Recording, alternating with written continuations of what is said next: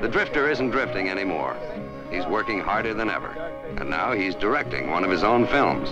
Guy up there. Are you using that one? I think if you go through and he drags this thing around and they come through this way, kind of go with this action. If you can be down on the ground, you can probably miss me on the head. Okay, good.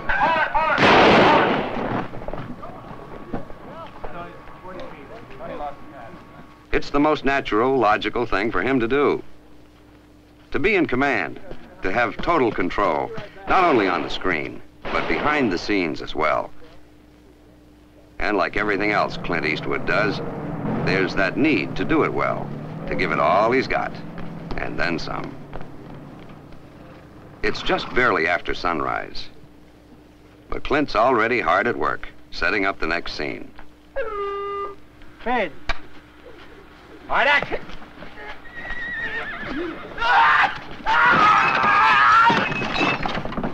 Hold it. One thing is especially outstanding. Okay, Walter, keep acting. The crew is a happy one in spite of the long hours and longer weeks, in spite of the alkali that burns the eyes, in spite of the pace and pressure.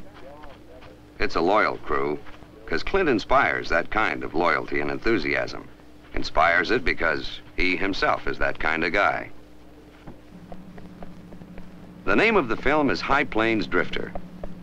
And Clint's learned already that it's not easy to wear two hats. So he uses every technique available, like video playback, so that Clint the director can be objective about Clint the actor. And he listens. The whole crew wants this film to be great, and their suggestions are more than welcome.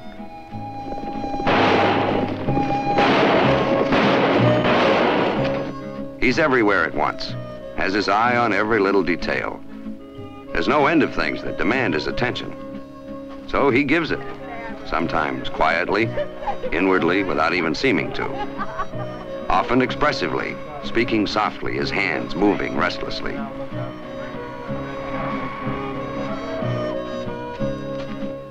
And where does he go from here? This quiet man whose face and name millions know, yet no one really knows. Clint Eastwood isn't one to talk about himself. He's his own man and still very much the loner. But you can bet on one thing. He's going to be around making films for a long time to come.